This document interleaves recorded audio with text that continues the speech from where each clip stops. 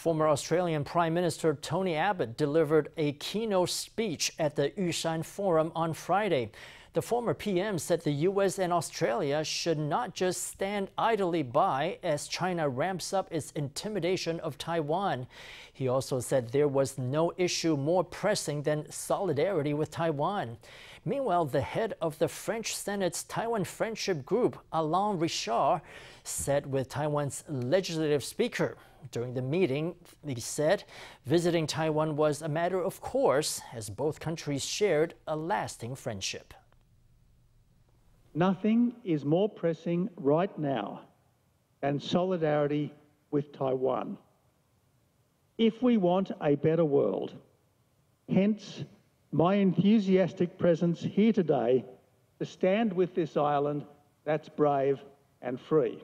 Former Australian Prime Minister Tony Abbott delivered a keynote at the 5th annual Yushan Forum.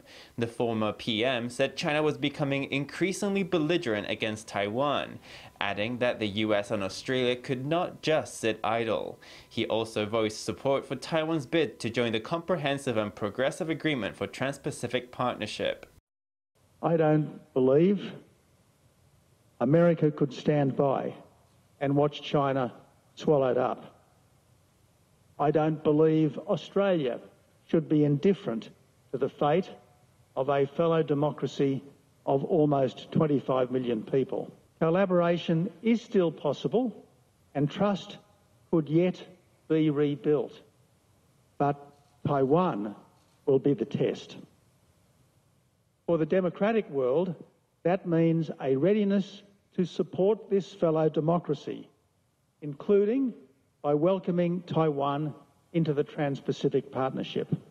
Abbott said he did not want war in the Taiwan Strait and argued that the best way forward was to clearly show Beijing that Taiwan has friends.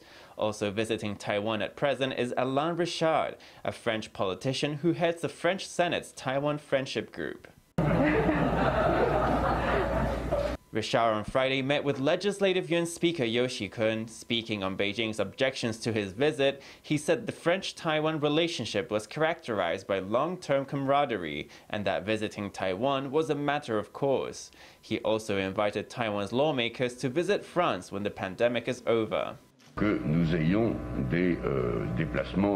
Visits between members of our parliaments are a matter of course. Our decision to come to Taiwan conforms to France's foreign policies. Despite strong pressure from China, they came to visit Taiwan and even referred to Taiwan as a nation. Senator Olivier Cadic said China has prohibited them from visiting China, Hong Kong, or Macau, but hasn't prohibited them from visiting Taiwan, which proves that Taiwan is not a part of China. I especially showed my respects to Cadic. I gave him a thumbs up, like this. Visiting just ahead of Taiwan's National Day on Sunday, Australian and French politicians have demonstrated the rock-solid support for Taiwan and its democracy.